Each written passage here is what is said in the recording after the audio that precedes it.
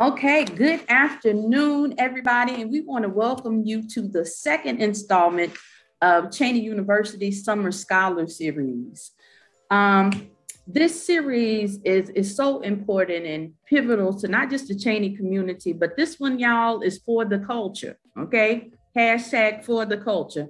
The Summer Scholar Series, in a nutshell, is a series of discussions that aim to look at the practices, problems, and healings that need to take place with Black folks throughout the diaspora.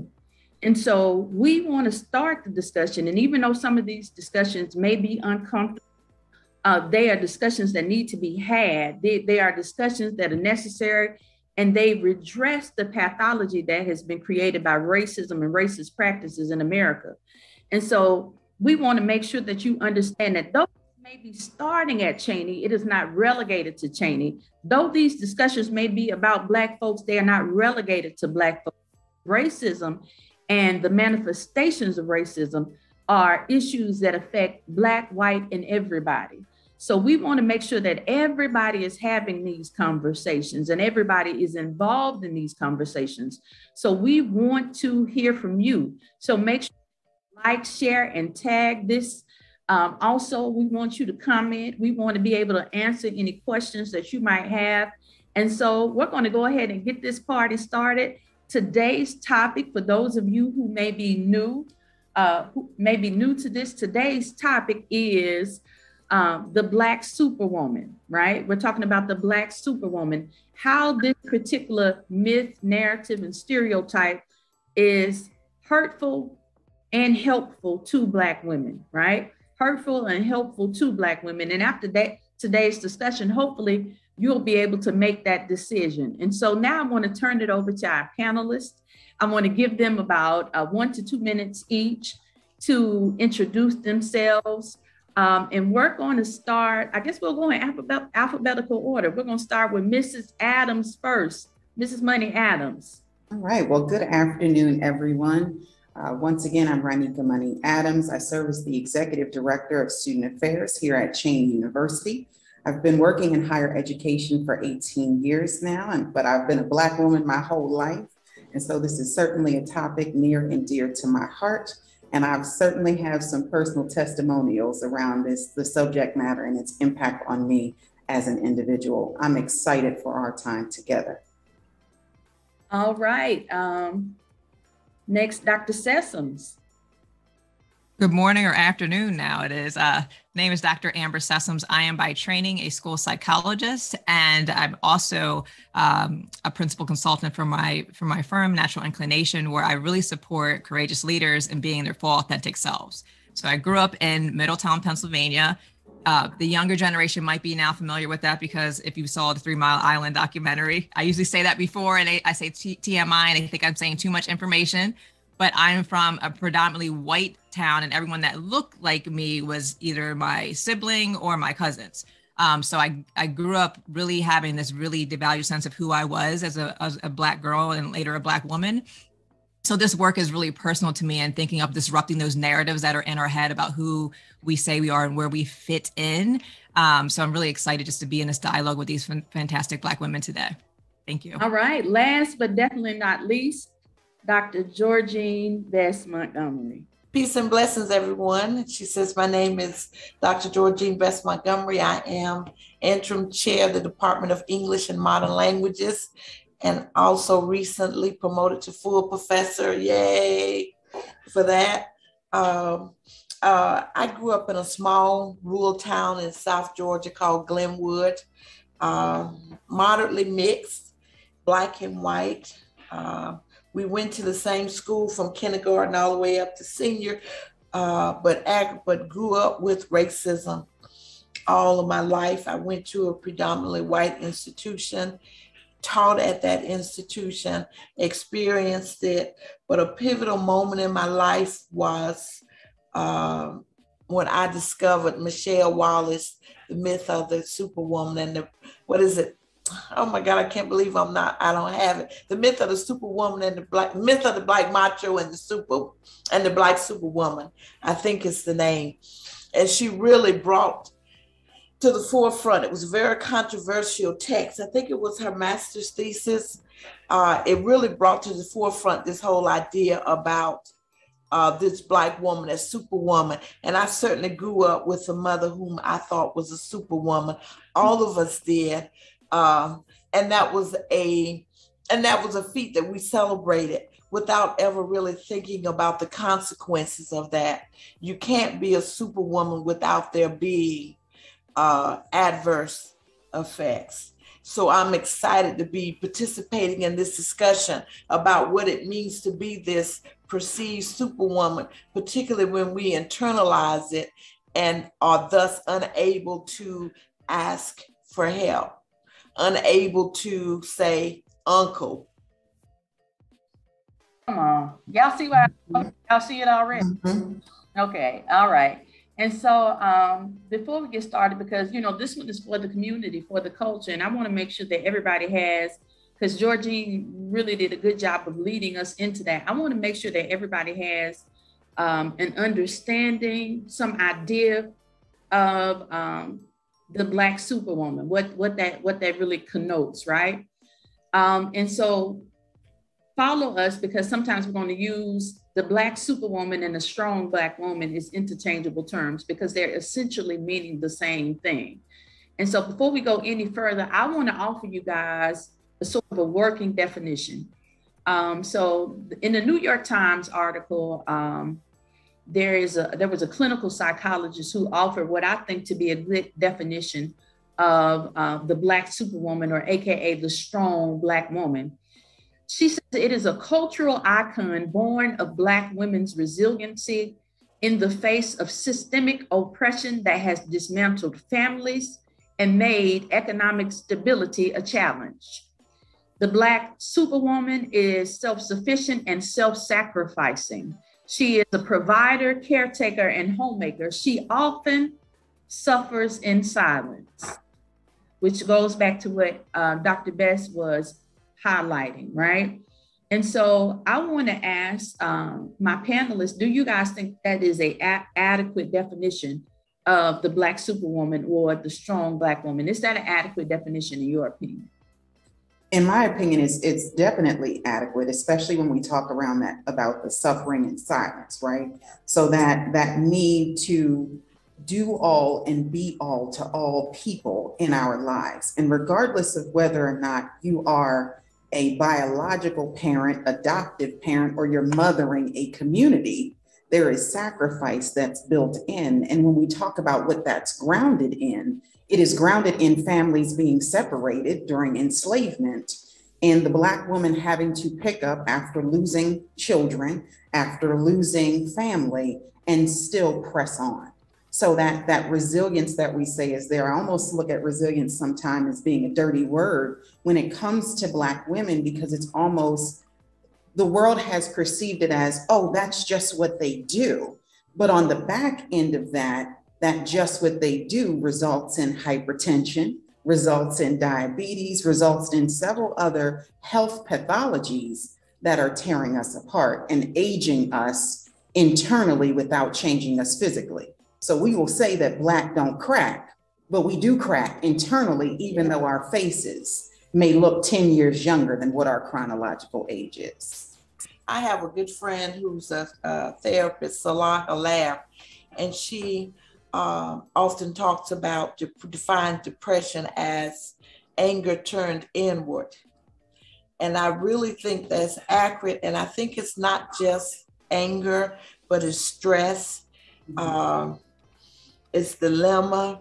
All of those things turn inward, which means we are not expressing it. So I think that that definition is so on point, because I think I like that term, a myth of the Superwoman, because we bought into it, and buying into it has caused us to be silent about the cost of being that Superwoman. I'm over here like preach, amen, all of that, right? Just buying into the myth, right? We're buying into the lie. So what you're both touching upon is this idea, this American exceptionalism, this trauma response that we have to endure. And we start believing that the trauma response is our personality, is who we are. but it's a result of the systemic inequities, the trauma, the violence that we've always endured since we've been, brought over here, against our will. So I think that is such an important piece of what you're both touching upon, that trauma response, and thinking about the anger, the inward, and all those things that we have to work through and disrupt in our heads to keep going and suffering in silence. And I know you talked earlier about thinking about looking at your mother and how your mother endured, and you looked at, wow, my mother is so strong, this Kate. But it's because of a trauma response. It's like there was no other way to go about it. And now in this moment, in my 41st year, I'm saying enough.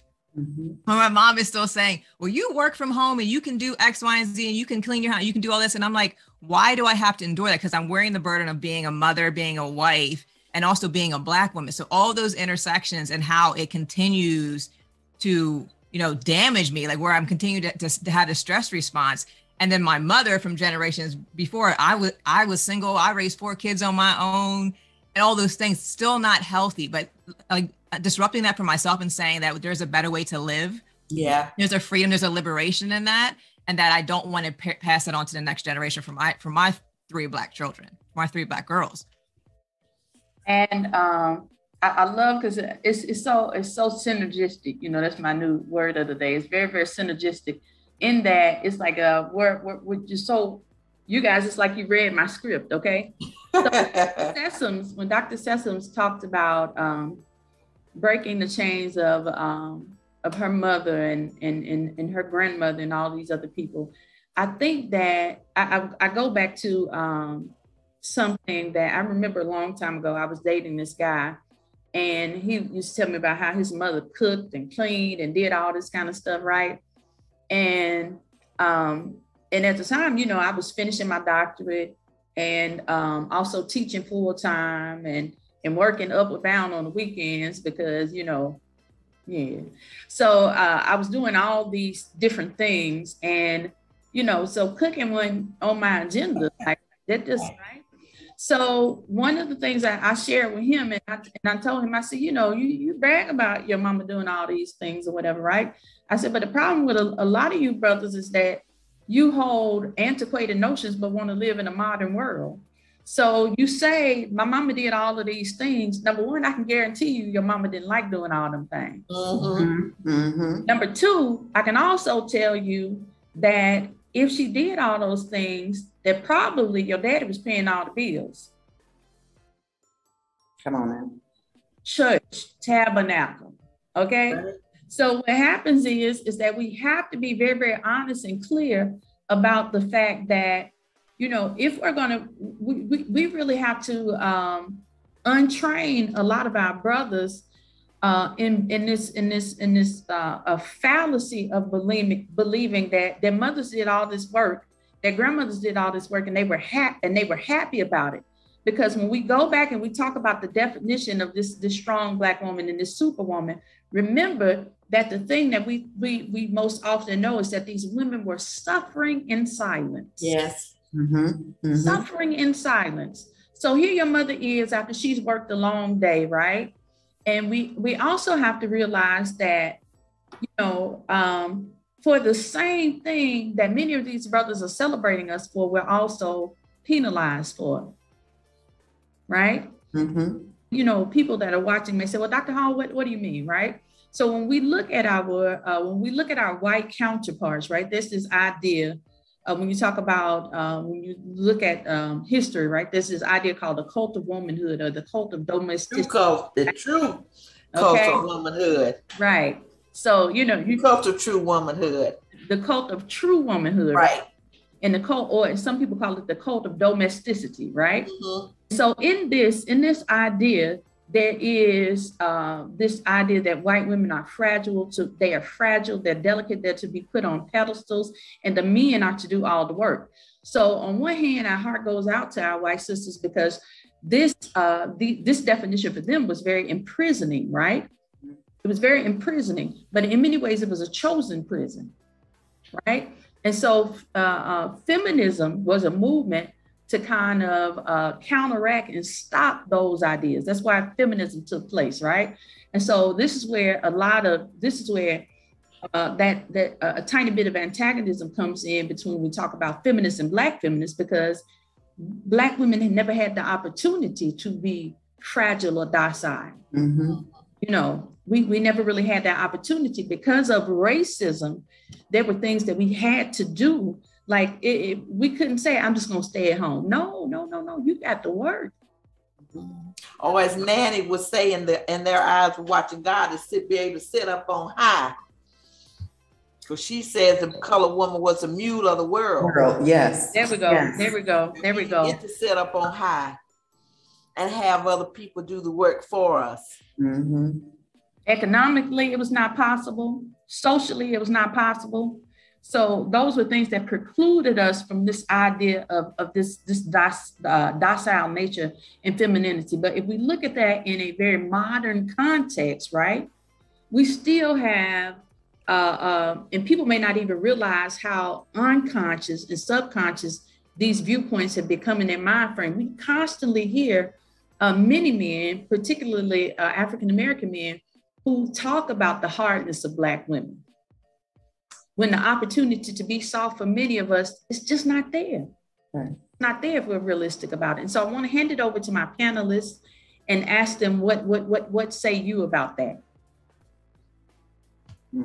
What came up for me when you were talking this dichotomy, right? So how we have to pit ourselves against white women. So they exist and we exist because it's this battle of like, here it is, they can be docile, they have to be protected, like they are comforted and protected at all costs. It is almost the antithesis for us, right? Like we are in the opposite. So that is how we have been defined, and that's how we survive, and that's how they survive. So this whole idea, like when you talked about feminism, I'm so glad that you brought up the difference between white feminism and Black feminism, because it wasn't a movement for us. But this idea that we have to be hard, because understanding, again, going back to system and going back to this pragmatic approach of where you're asking those questions is, the world wasn't designed for us, right? Like this nation is not designed for us. It is designed to support white supremacists, like patriarchy, that notion. So they are able to survive because of the docile nature of them, the media perpetuation of them, and I can't think of the movie now.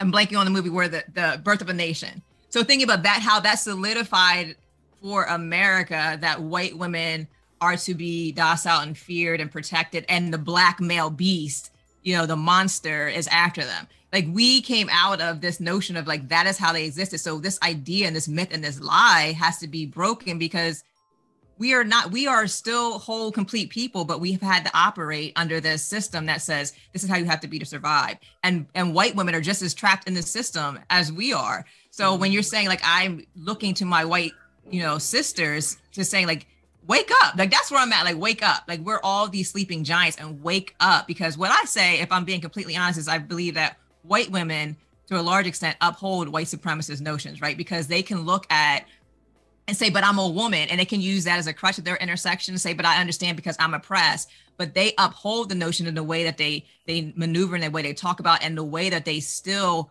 will put themselves right up high and still go belief. They don't see us as sisters. Right. So that is a super problem when you're looking at it from that lens, and saying like they are upholding that system because they believe that it's supporting them, and it's not as hindering them as much as it's hindering us. I won't say as much as, but it's still hindering them.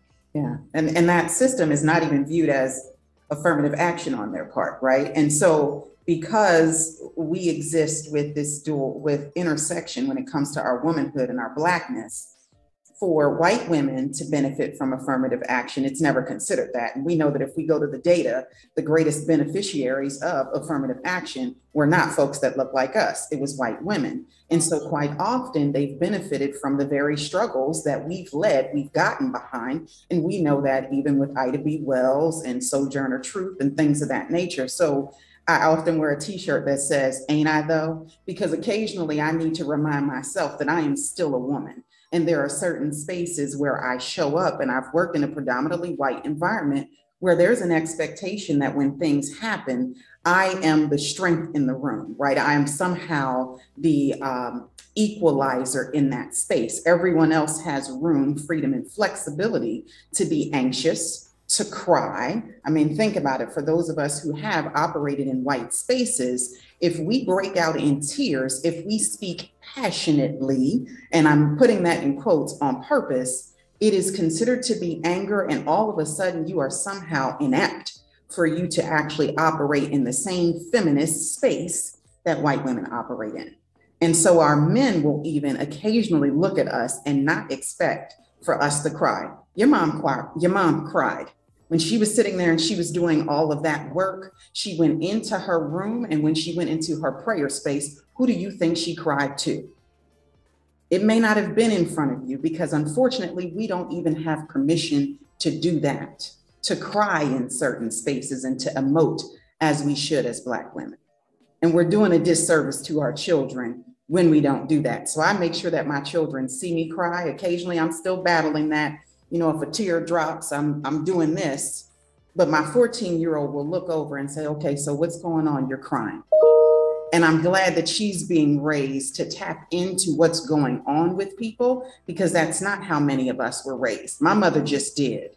I know she cried. And so did my grandmother and great grandmother, but we didn't see those in certain spaces if it wasn't a funeral or if it wasn't church.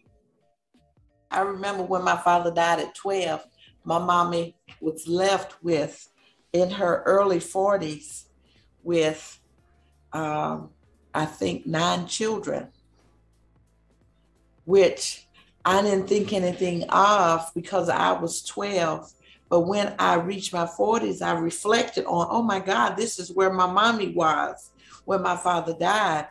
And the reason I never reflected on what her struggle must have been is because she never depicted it as a struggle. I never saw her struggle. She kept that on the inside, which is what we as Black women often do. We don't show that vulnerability to our children. And so I wanted to, so when I reached that age, I was like, oh my God, mommy, what you must have been going through to have lost, you know, your husband and to be left with these children who were, some were in college and some were, like my youngest brother was 9. What did that look like? What did that feel like? Who do you go to? Who do you talk to? Who do you cry to? But it was not anything that we ever saw. And I think we internalized that subconsciously or unconsciously. And we are taught that is the way we handle how we process things, to not, you know, what's that commercial? Never let them see you sweat. Is that the secret commercial, or it's a deodorant commercial? Never let them see you sweat. And that becomes a slogan for too many of us. We don't allow anyone to see us sweat, to see us cry, to see our vulnerability. Mm-hmm. And it's just, and we turn all of that on the inside. Can I just say, I mean, I thank you both just for naming that, and going back and reclaiming that part of your history, and that reclaiming that and changing it, that self-recovery. When I think of like bell hooks and thinking about going back and looking at our ancestors and how they did things and saying like, that's not right, I'm going to change that for myself. So the fact that you're saying like to be a whole person, right, that I should be able to express the fullness of my emotions, and that my 14-year-old daughter gets to experience that so that she learns that we are full, complete people, that I have a righteous rage or whatever that I'm experiencing, that I can sit with that, I can name it, I can recognize it, I can let it pass through me as not part of our experience like this. And there's that American piece of that tied into that, like emotions are separate than who we are, but we are full, whole people. Mm-hmm. So bringing all that together and you sitting here and naming it and going back and saying, what was it like for my mother at this age to do that, is that healing work. So just thank you both for just naming that as we continue to navigate and think that we have to keep the way that things used to always be because it worked. It quote unquote worked. And we're like, no, it didn't work. Right. And that we're changing that. Thank you. And I want to revisit something that you got. I want to revisit something that all of you have been kind of touching on, right? When Dr. Sessoms talked about the convergence between feminism and Black feminism, right? One of the things that, you know, they even talk about this in critical race theory, that one of the things that we know is that there's this thing called interest convergence, right? And in what interest convergence says is that the white community only allies itself with the Black community when it is beneficial to them, right? And that is one of the reasons why we have seen most Black women stay separate from the feminist movement and create their own movements, such as feminism and womanism, right? I prefer to be called a womanist. I'm not a feminist, right? Yeah. But I think, that is where we see the problem come in, is this idea of interest conversion. And we're seeing it happen right now, even when we talk about, we talked about the issue of Trump, and we talked about abortion, that now all of a sudden you're saying, Black women, why won't you do this? Why aren't you saying this? The whole time we were fighting, but because it wasn't in your interest, you didn't see it in your interest at that time, you thought that our struggle meant nothing, right? Mm-hmm. We've got to, and so I think that we've got to really, there has to be this sort of undoing about what racism is. There has to be an undoing of this fallacy of racism means that you're a bad person and you done right, you done Black people wrong. There has to be an undoing of what the understanding of white privilege is, right? Like I heard this comedian, he just thought he really said something. He was like, how could I be, he was like, white privilege, I grew up in a trailer park with a t-shirt. But brother, guess what? When you left that trailer park, if you bought a suit, nobody ever knew you was poor. Right. Mm-hmm. That's white privilege. Mm-hmm. Whereas for me, I got 3 degrees, and consider myself to be pretty smart, right? But folks still gonna see me as both Black and woman. Mm-hmm. Right? Mm-hmm. And you say, well, why, Dr. Hall, why did you separate those two? Because, bell hooks talk about the double conundrum of race and sex, right? To be both Black and woman, it is a conundrum. It's a confusing situation. Why? Because there's already a set of stereotypes and prejudices against womanhood, right? Against femininity. But then there's a set of prejudices and racism against my Blackness. But then when you put those two together, right? On the bottom of that totem pole, below everybody is Black woman. Mm-hmm. The world has an understanding, just like, say for instance, even with our brown sisters, and though many of them are Black, right? But with our brown sisters, a lot of our brown sisters, what happens is that their anger is a lot of times described as passion. They're so passionate, right? But the minute I get passionate, I'm the angry Black woman. Yeah. I remember one day, because I'm very theatrical, I was acting out an episode of Real Housewives of Atlanta for our secretary at the school, because she was asking me what happened. So I was acting it out. And one of my counterparts came in, one of my white counterparts came in, and she said, Carolyn, what are you so angry about? I'm like, sir, what?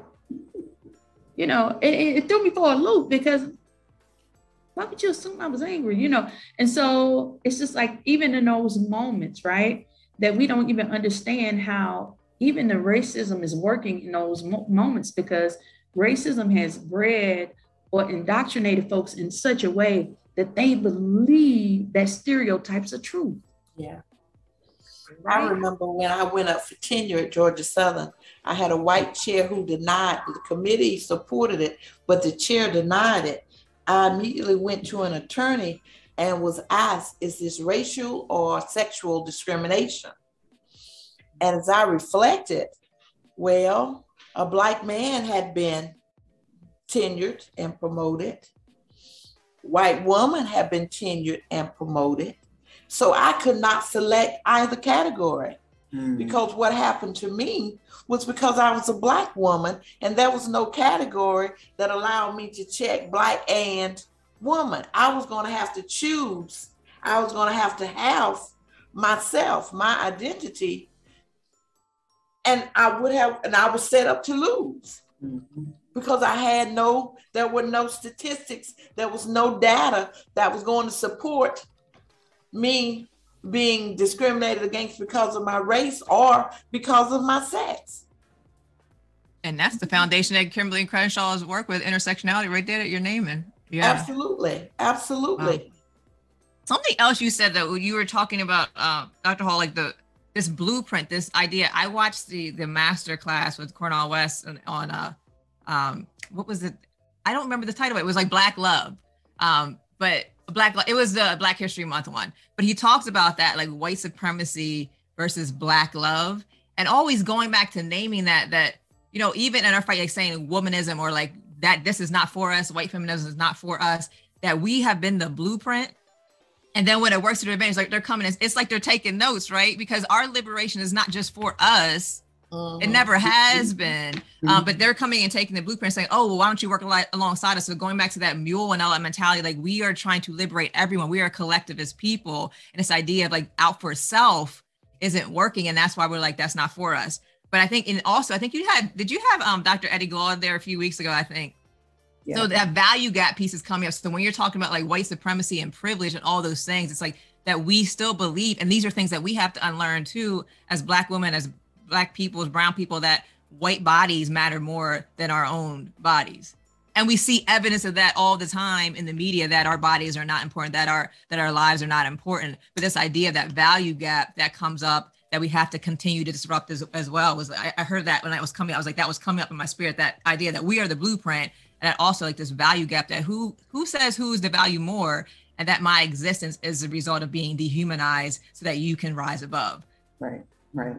And we have to remember, we're the same folks who took elements of multiple types of music and created jazz. We took leftovers and created gumbo, and we don't give ourselves credit for the very things that we've done. And I understand that there's a function of our educational system that contributes to that. But when we talk about those stereotypes that you mentioned, we've internalized them. How often have we watched the news, and when certain things have happened with our young people, we've contributed to the very stereotypes that we're hearing the newscasters say, especially when it comes to our young women. Well, no, she shouldn't have been dressed that way. No, she shouldn't have done this. No, she shouldn't have done that.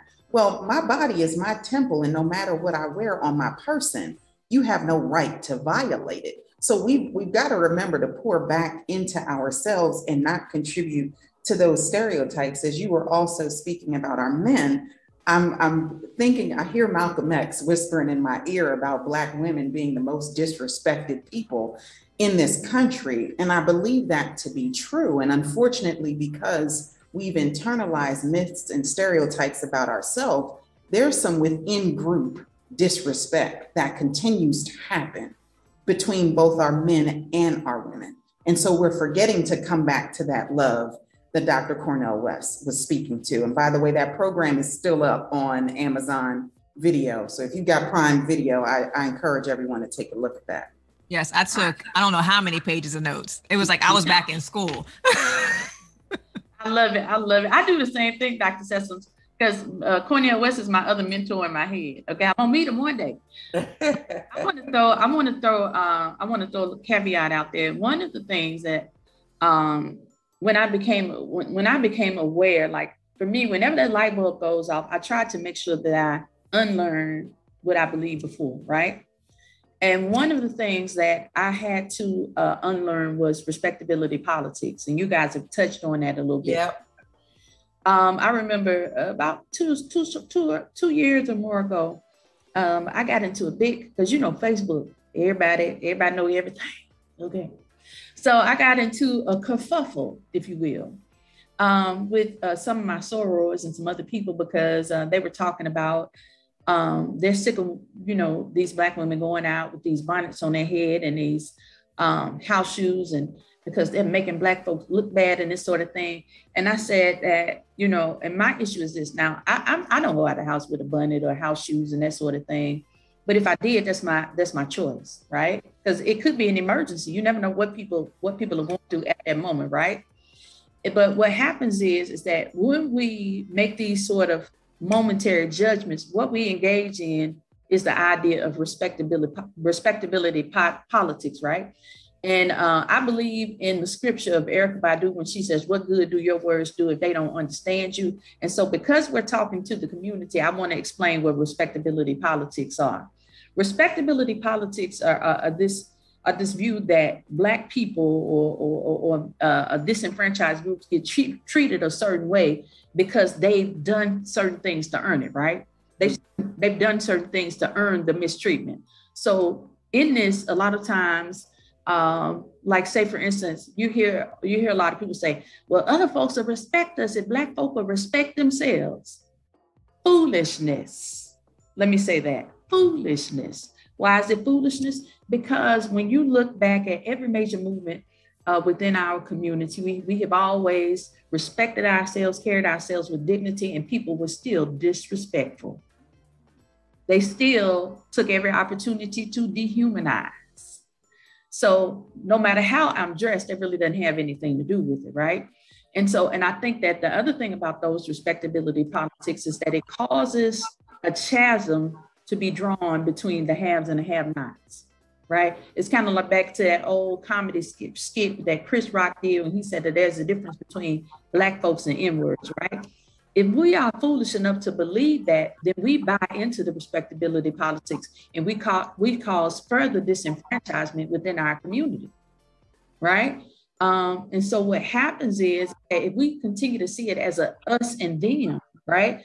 Like Black women, if we see educated Black women differently than we see sisters who have not had a traditional education, then we're part of the problem and not the solution.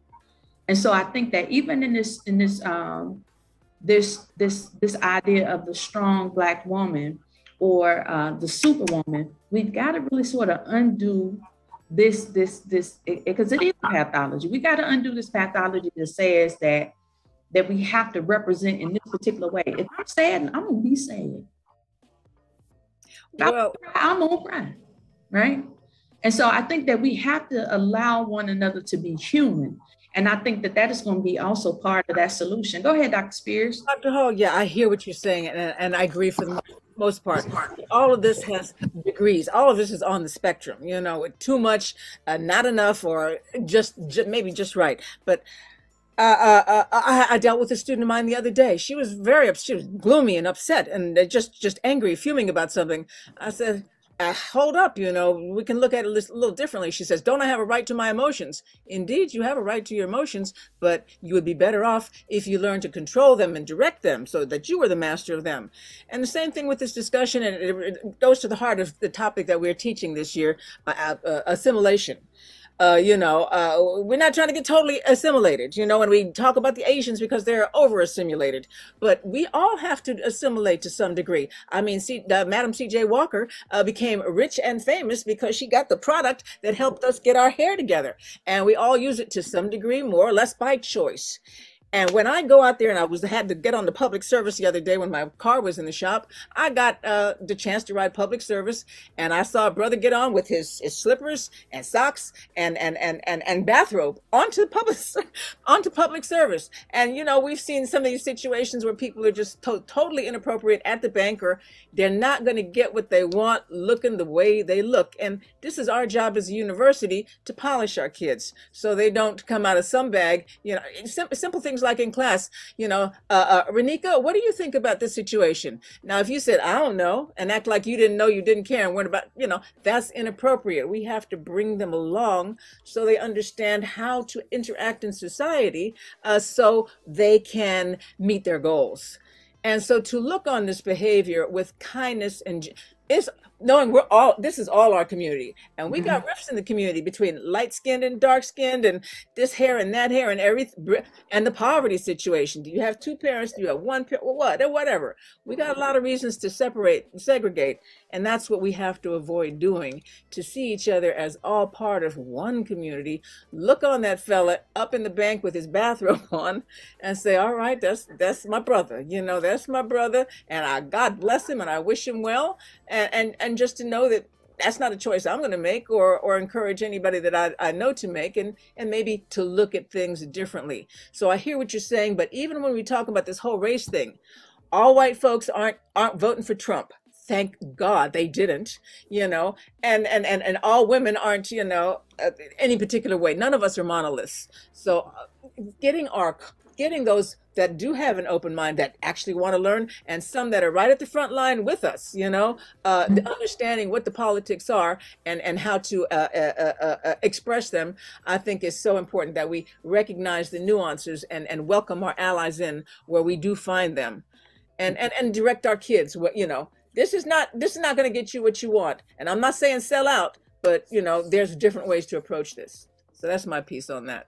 Okay. I guess the questions that come up for me and all of that, right? I was raised by my grandmother, and like, you got to work 10 times as hard just to be seen. All of those things, right? Professional. Like when I tell you I shaved my head at the beginning of COVID, and she about wanted to spank me because one, I'm a doctor. That's not professional. They're going to think you're a man. They're not going to take you seriously, right? It's not professional. So I am very intentional about showing up in the way that I show up, because I want to be my full self in all my spaces, like the wearing the mask, the taking it on and off. So it makes me go back to the foundation of it. So if we are teaching people to be a certain way, who gets to define what that certain way is? Who has always defined what that certain way is? Like when I talk about intersectionality, I'm talking about the norms. I'm like, who is norm? I'm over norm. Like norm gets on my last nerve. And I'm kind of like projecting because I had a former supervisor that was named Norm, but I'm done with norm. So all these ideas, like, so the questioning that we have to constantly ask ourselves to make sure that we're thinking critically about things is that, are we putting on that assimilationist perspective? And is that harmful to me showing up? Because when I do this work, and I even talking with white women, talking to whomever, it's like when I show up to this meeting, I might have 8 meetings in a different day, and I'm showing up 8 different ways, and that's exhausting. Mm-hmm. Who doesn't have to do that? White men do not have to do that. So therefore they are the norm. They created all of that. And that's not right. So this idea of like that I have to be like, we got to teach our people how to be better.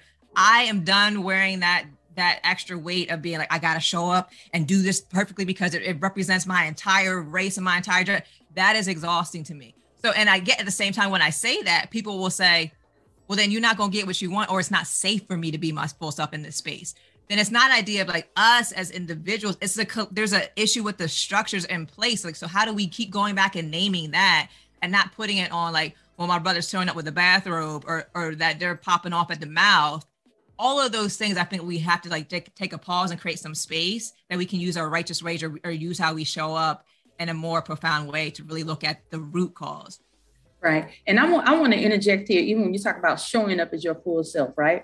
Because I made the move from Georgia to Pennsylvania and God bless you. Last year, right? And one of the things that I'm very intentional about is not losing my Southern accent or feeling that I have to speak in a certain way, right? Because one of the things about sometimes, not all Northern people, but a lot of Northern people believe that Southern accent connotes ignorance. No, boo. Okay. I'm from the South. I'm going to sound Southern. Absolutely. Okay? I'm not from California. I'm not from New York. I'm not going to say, hey, yo, son. That's how we speak, right? Because every particular place that you're from is going to have its own dialect. It's going to have its own tonation. All of those things those are just a part of who we are, right? But I'm very intentional about being me. Now, that does not mean me is not going to be articulate, right? Because me can be in a room with anybody and be comfortable. But me is also going to be me, and I don't feel that I have to change me to make other people feel comfortable. So when we talk about the idea of respectability politics, what I'm saying is, I'm not saying that because anybody that knows me, I take every opportunity possible to pour into young people to tell them about being their best selves, right? But I do not think that if they don't ascribe to their best self, it in any way is inherent of their Blackness, says anything about their Blackness. No. If we saw, and I also think that us having these discussions does not mean that we're not embracing of white allies. In fact, we're having these discussions because the truth needs to be known, right? So if you're saying, because like, say, for instance, one of the things that Black women within corporate America and within higher learning hear quite often is that Black women are very standoffish, right? Well, what am I supposed to do? Because every way of my being to you is wrong or questionable. Mm-hmm. Mm-hmm. If I'm open, next thing you know, I'm too open. Right. If I do exert my disagreement, I'm too vocal, right? I'll give you an example. I have been in, because people always ask me, well, why did you never try to work at a PWI? First off, my heart is with students of color, primarily African-American students. That's my heart because I was that student that needed that nurturing.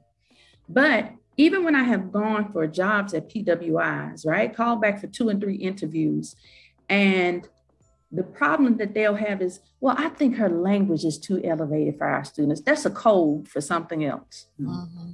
Why would I, as a college professor, have too elevated of a language for a group of students that you're trying to elevate? Come on. That part. You know, that part. Okay. So what happens is, even in that, what you're telling me is that my way of being is too aggressive, too confrontational, I'm too vocal, but that's me. And so so the problem comes in, and this is, you know, but the problem comes in is that we don't let Black women just be. Let me alone if I want to go in my house shoes. Let me alone. I'm like a rush. You're speaking to this ease, right? When I hear you talk about, I came up here and I was like, God bless you coming to Pennsylvania. I'm in Hershey, Pennsylvania. So like all the prayers, please send them my way. But think about that idea, like being at ease, like you're being yourself is giving license for someone else to be like, again, like that psychological safety. I can be myself. I can belong. That's what we all want. Like when you think about Maslow's hierarchy, like that is fundamental to who we are as human beings. And we are denied that from the moment we take our first breath in this world. So we live this whole, that's why you talk about this psychological safety, this wearing the Superwoman cape, because we're trying to survive in a world that says like you are not lovable, like you do not belong. So this idea of like conditional belonging that I had to learn how to play the game, right, to get ahead. Like I want unconditional, I belong because it's my birthright, it's my dignity. I don't have to earn that. And that's what I hear you saying. I'm like, that is so important for our kids to hear that especially in academic spaces, right? When I remember my doc program, and I went to Penn State. So, you know, my goodness. Them saying to me, my chair was saying, you're brilliant. And I remember I'm the only Black person in the class. And I said, are you just saying that because I'm Black? Because that was my experience. Like I was always the smart Black girl. It was always a caveat. But I always have to ask, because it's like that I am the exception to the rule. Like, what is the rule? Going back to what is the rule and disrupting that and thinking about how I have to unlearn it. But that always comes up to me, like always having to overcompensate, always doing the most instead of just being at ease. Like just being able to breathe is such a gift that we do not have the right to do. And I'm like, enough. Like, how do we get to that space? How do we cultivate those spaces? How do we create spaces like this where we can confirm and contest that and work to make sure that we are cultivating that for the others that are coming after us? Because that is a gift that we are not given. That is so true. And can I tell you that both of you talking with your hands is so refreshing, that I thank you for talking with your hands. And the reason why I say that is because in my 17 years of working in higher education and being in spaces where we are not the dominant, I have had my hands held in places because even my body language is policed. And so what does it look like when you show up in a space and you are told that even your body language is unfriendly and unwelcoming? Well, I talk with my hands, and I would always be excited when I'd come in contact with Italian colleagues who are all about hugs and talking with their hands. And I'm thinking to myself, well, wait a minute. I don't have the flexibility of being in that space, but you know what, sis, since you want to give a hug, let's talk with our hands, let's have this robust discussion, because even some of our allies are also oppressed in a certain way when it comes to their behavior. So to have this woman show up and say, oh no, please be I want you to show up as yourself. I want you to be your authentic self. I talk with my hands because she noticed my hands were resting on my lap. That's not my original position. I'm in a family full of folks who talk with their hands and emote with their bodies. And so to even see it on this Zoom screen, but I'm sitting here still, right, policing myself even in this safe space says something about what we internalize. So thank you for emoting with your body, because that's what we do as a people. And even that is something that we hold in. And we are functionally depressed. One of you said, I think it was Georgene mentioned how depression is anger turned inward. I believe this Superwoman notion for Black women, we are functionally depressed. Yes. So many of us are walking around here depressed, but because it hasn't been diagnosed, because we've got trust issues with the mental health profession. My bachelor's degree is in psychology. I wanted to do that because I wanted to get beyond whatever our trust issues are. But there is something to be said about how we are walking around with all of these isms and issues that we're leaving unaddressed because of systematic problems that we've experienced over the years. I remember when I attempted suicide, and how shocked everybody around me was. I was successful. I was doing what I loved. I was a university professor. I was working on my PhD. I had a beautiful daughter. I was the one people came to for advice. I was the cool, hip, happening chick who had it all together. And I was imprisoned by this idea of being a superwoman who has it all together. And I could not say to anyone, I need help. I didn't have the language to articulate that, to express that. I remember after attempting suicide, one therapist told me, you were able to function. I was like, I was dysfunctional. I tried to kill myself. So she, even as a Black woman, she was unable to see this, that I was struggling she was unable to see my feet underwater, just struggling, pedaling, trying to stay afloat. And finally, I diagnosed as suffering from depression, but also I think from a lifetime of holding all of my hurts inside and not knowing how to express anger, not knowing how to express disappointment, not knowing how to express sadness.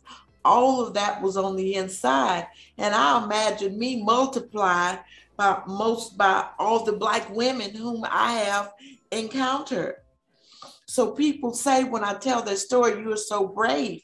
And I think it does take a lot to render yourself vulnerable. But I also share with my students to say, it is okay to ask for help, to say uncle, rather than to, as they say, wake up dead. And everybody wondering why, everybody being shocked because you had this facade for so long. You don't know how to break out. So I think that what we're talking about today is so important because we really have to move beyond this idea of us being a superwoman. Yes, I can do it all. Those are slogans, but we have to ask at what cost?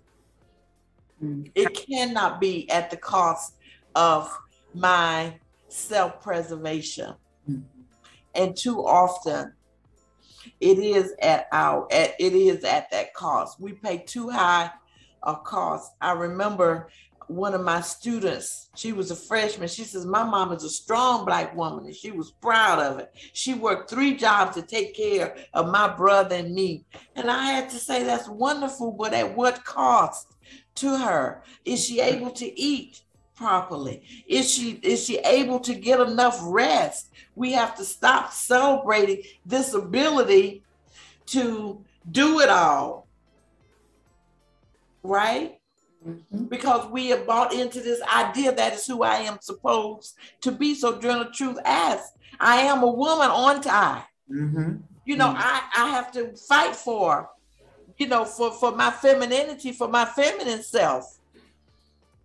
Right? And so she did, we do. And we have to fight to access that aspect of ourselves and to be able to share it with the world. Georgie, I feel like we're family now, so I'm just going to call you Georgie because I think that's what I heard people say. But just honoring you just for your vulnerability and transparency, because I did a lot of crisis response, and I remember just naming that for people. Do you want to kill yourself?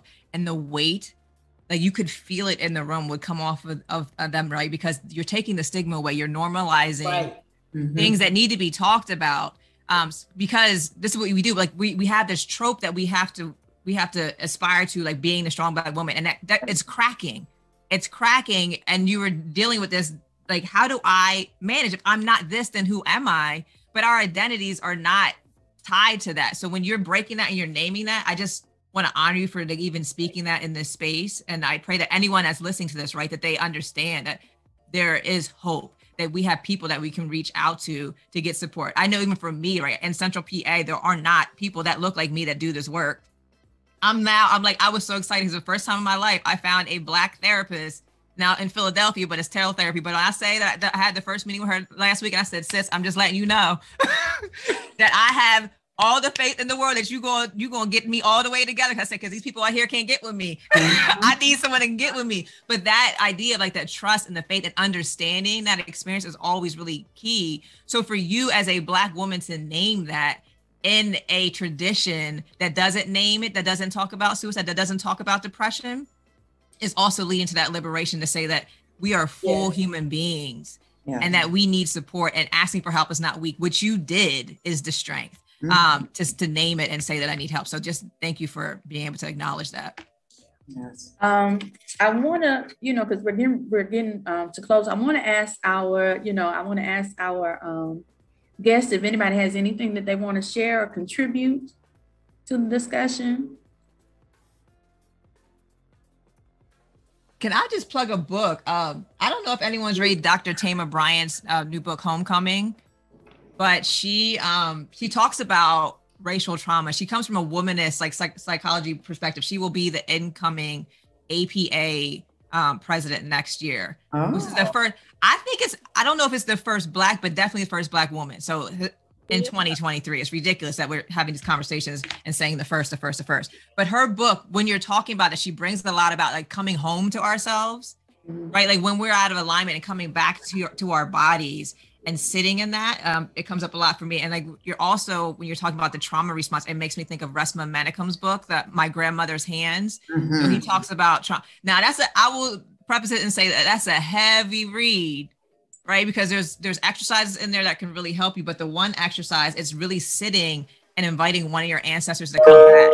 And you can't pick the ancestor. So I'm like, there's some heavy stuff, but you have to put that down for a minute. But those things coming up and how we metabolize or don't metabolize trauma in our bodies and how we push it through to other people and other things really comes up in what you're naming. So those are two books that came to mind as you were in this discussion. Right. One of the places that, and I don't know if our guests are going to chime in because we touched on it, and I know we'll be coming to a close soon. But Georgene mentioned this, and so did Dr. Sessoms. When it comes to getting support for ourselves, mental health is self-care. I don't get my nails done every 2 weeks, but I do go and have a conversation with Sandra, who's a dope Jamaican sister that I have a great relationship with.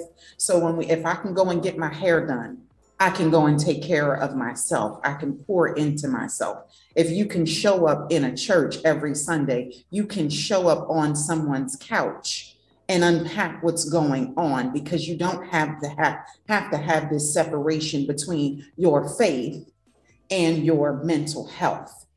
If you are a Christian believer, we are to seek wise counsel, and that wise counsel is not limited to your pastoral staff. Absolutely. It's not limited there. So make sure you take care of yourself in that way. There are free resources in Philadelphia. There's a consortium of Black psychologists. If you live in Philadelphia, they are offering free services this summer. Take advantage of those things, because once you get started, it will be just like you going to go get your nails done. I have to have this done every 2 weeks. I have to connect with this individual because they are helping me to help myself.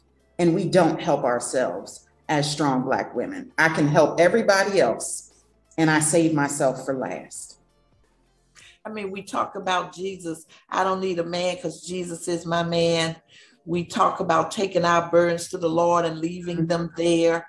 But that's not helping us with our problems. That's not addressing our spiritual, physical, emotional needs at all. And I think we really have to move beyond that cliche, I'm taking my burdens to the Lord. And also, therapy is not an easy thing always. To open up and render yourself vulnerable. And one of the things that I have experienced is that with my therapist, I don't have to edit myself the way I do when I'm talking to people whose opinion of myself I value. So oftentimes, if we're talking to our pastor, if we're talking to our friends, we are editing what we're saying. We are not being as honest, because I am still wanting to control how you perceive me, what your opinion about me is. And when you're talking to somebody you don't know, that's already hard. So when you really start talking to somebody you do know, it is hard to be that honest. Mm-hmm. And I think that we have to recognize that. You know what? I'm going to throw this out too, because I've been talking a lot about that in different lives that I've been doing, with church girls, right? Because I'm a church girl, love the church, right? I'm in my car speaking in tongues, all right?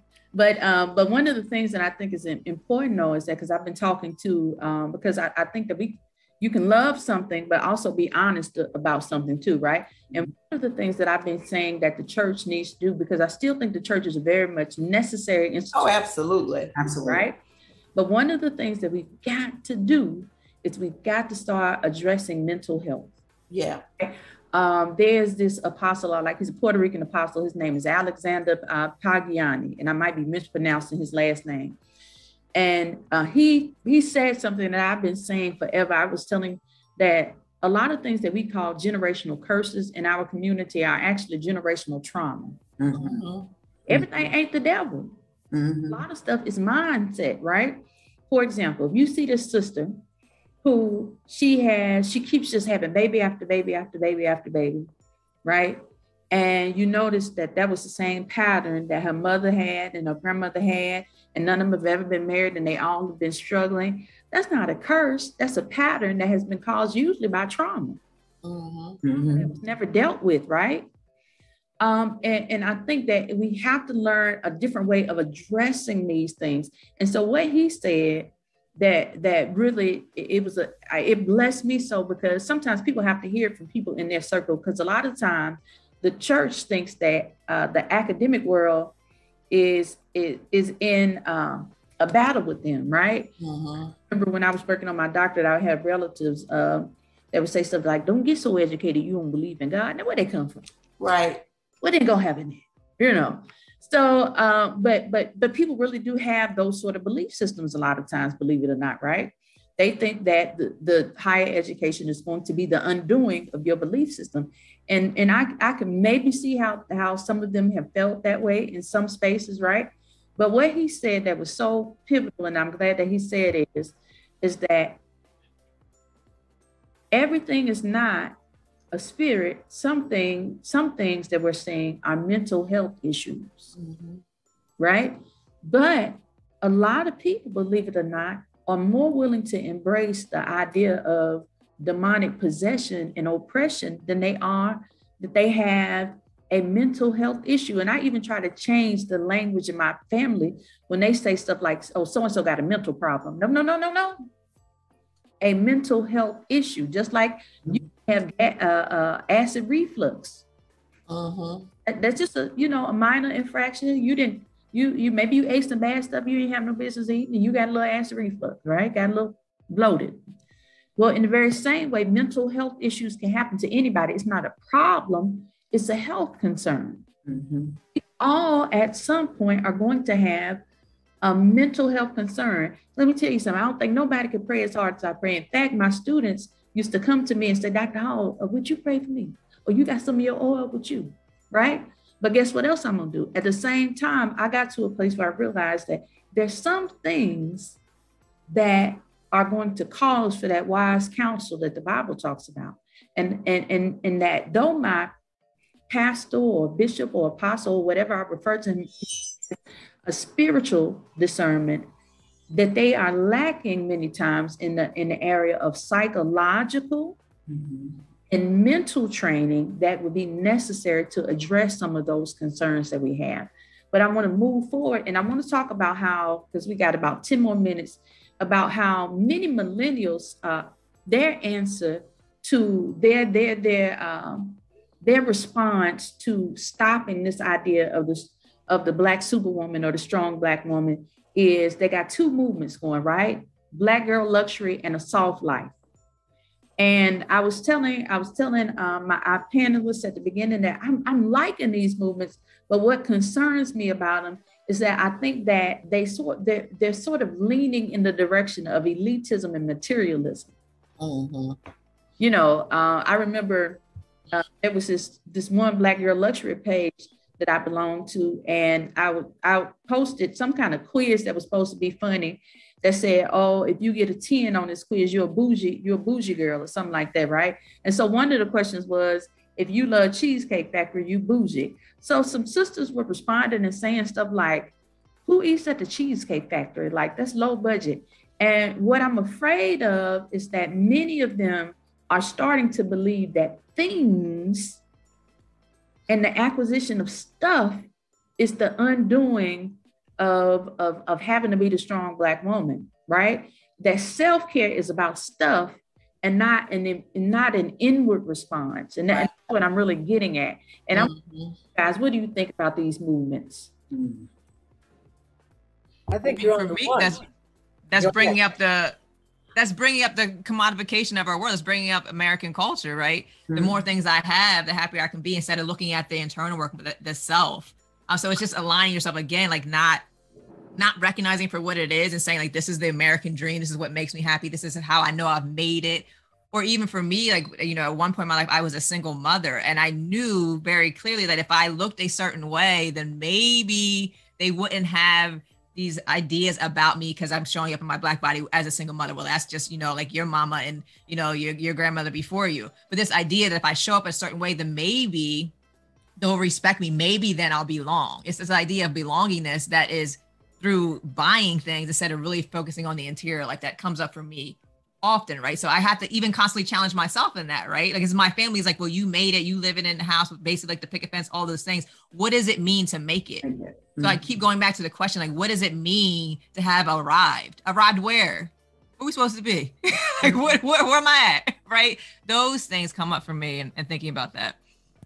And to piggyback off of that, I often wonder, what does it cost us, right? And so these goals, you have made it, and for you to get certain purses, what does it cost us? The reason why our ancestors were able to show up in some of these spaces as being strong was because there was community.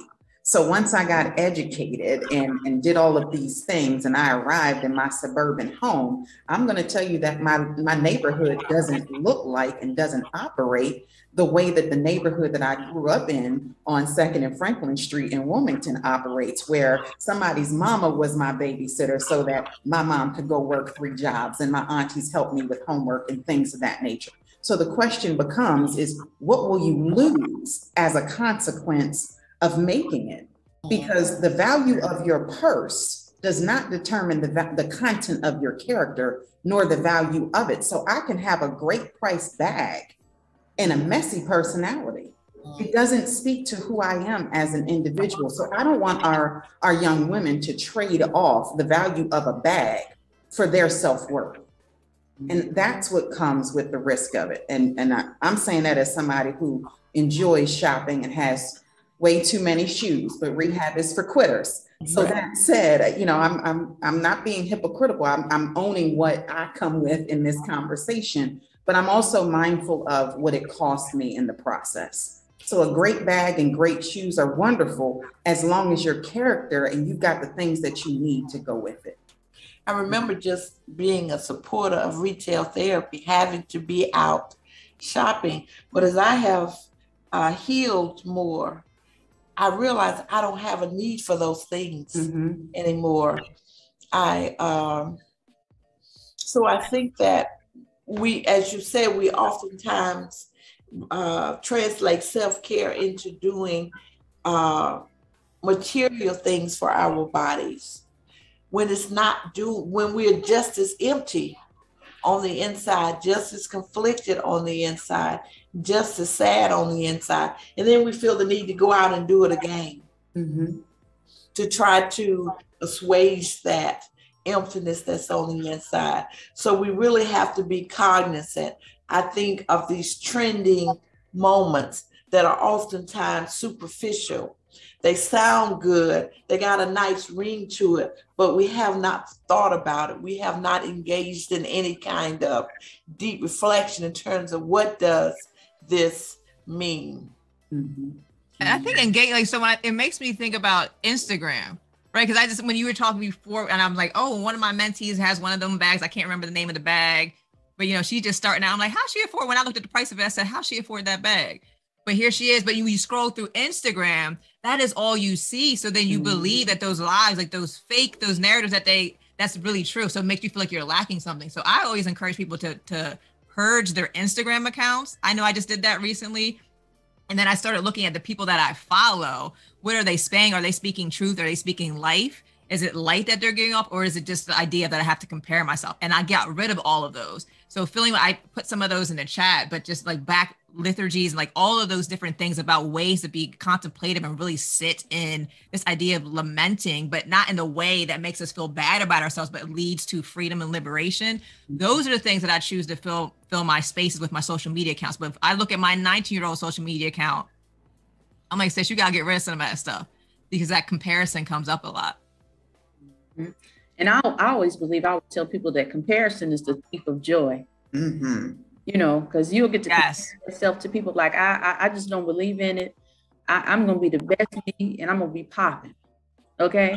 Man. When we start looking at other people and what they're doing and what they have, that's a problem. That problem. And I think that too many of our younger sisters are doing it. And so that's why they feel like they constantly have to be acquiring this stuff, because they're comparing themselves. Like we see it on every campus possible, right? But it's time to wrap it up. Ladies, we're going to have to do a part 2 of this discussion, because y'all, I want to pass a collection plate, okay? I want to say before we go, this whole idea about the Superwoman, I think it can also lead to this another problem is the imposter syndrome. Yes. Because we are presenting to the world that we are all of that. We are this strong woman, and we know inside that we aren't, which then will lead us to question our real value, our true value, which then leads to this imposter syndrome. So that's something else we have to also think about a lot, to know that we truly belong. And I think once we begin to be honest with become our truest self, being honest with that self, I think, and our abilities, I think that will also help with that imposter syndrome. You just gave a benediction. Yeah. Okay. But before we go though, I want each of you ladies to give us your social media handles and your books. I want Dr. Bess, tell us where we can find your book and the name of your book, Dr. Bess. Spirit and the Word, a theory of spirituality for Africana literary criticism. Georgene Bess Montgomery, Africa World Press. Also, it's available on Amazon. And I am in honor of my Shango and Oshun self, Sweet Lightning 330 is my Instagram. Sweet Lightning 330 Instagram. All right, Dr. Sessoms, tell us where we can find you, and if you have any books we need to purchase. Listen, you about the 50th person that said when you gonna start writing. I'm gonna work on that. I take that as a you might get that word, Dr. Sessoms. Yes, I know, right? My Instagram. I was so busy trying to. Georgie, could you put yours in the chat? I am. Thank you. But mine is natural_inclination. That's my Instagram. That's usually how most people find me. I'm not really great with Twitter, but usually I'll just post things on there, and that's usually how you can find me. But I do have a website, Inclination.com. So if you want to learn more about me, that's where you can find me, and I'll put that in the chat as well. Okay, Mrs. Adams, tell us about where we can find you, and if you have any books or anything, books or services. You know what's interesting? Much like Dr. Sessoms, there's a book that has yet to be written, but I do have a title. Okay. I'll get to it. That said, I of course can be found at Cheyney University. I'm the only staff member with the last name Money, so I'm easy to find if you visit our website. I often joke with people that it does make me easy to find. On Instagram, my handle is Ain't I Though. So when I talked about Sojourner Truth, I often tend to lean into her experience, and that's one of my favorite poems. So Ain't I Though is how you can find me. Mrs. Adams, please don't ever become a preacher, because you know they're gonna the money. Okay. So we thank you. Dr. Spears, you had some closing comments that you wanted to make, or anybody? No, just really glad that I managed to get into this session, and looking forward to the future ones. This is just so heartening and consciousness raising and just thought provoking. I really appreciate it. Thank you, ladies, all so much for being here. Okay, Miss Tracy, go ahead, Miss Tracy. Yes, I wanted to say thank you too. This is just such a joy just to do this on our lunch break. And I think we definitely should have a part 2 and a part 3. And it's been great. It has been. Thank you. Yes, thank you. Thank you. And thank you again. And I'm just so glad too that look at how God works. Our sister HBCU, Clark Atlanta University, which is my alma mater where I received my doctorate. I'm so glad that Dr. Bess did not see this as something she couldn't do, but we just joined forces, and hopefully we'll be able to do more things together, and with Dr. Sessoms too. Dr. Sessoms, you my kind of people, okay? Listen, and I said, don't hold it against me because I went to Millersville and I'm a trustee there. But I was like, but I love y'all. I love y'all. Okay. Well, I thank everybody for today. I thank you guys for coming. I thank everybody on YouTube, and be on the lookout for the Summer Scholar Series. Please like, share, tag, follow, and comment, because we want to hear from you. Because again, this is for the culture. All right, we're signing out. All right. Bye-bye, y'all. Bye.